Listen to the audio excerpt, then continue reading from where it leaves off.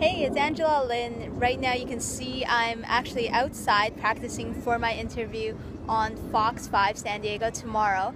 And the reason why I'm outside is because I can take a walk so I can keep healthy, but at the same time I can also rehearse to really grow my business so that it's the best of both worlds. If you haven't taken a chance to go out and exercise today, breathe the fresh air, I would highly encourage you to do so. And also, if you are rehearsing just for presentations, it's great to go where someplace there's lots of sounds around, and if you're still able to give your presentation without getting distracted, then you're going to do awesome.